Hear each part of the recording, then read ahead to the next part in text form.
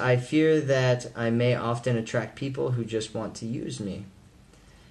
Yeah, I mean, there are definitely people out there that will just use another person, but most people, they don't want to do that.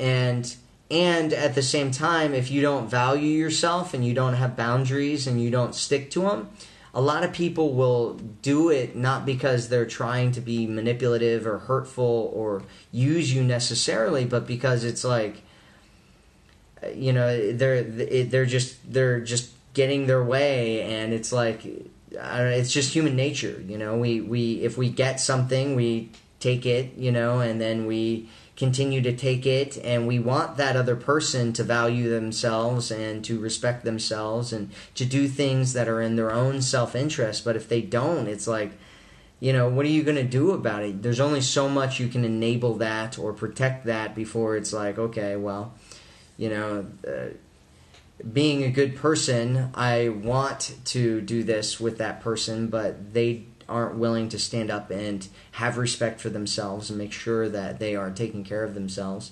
And so they end up just getting hurt by a lot of people.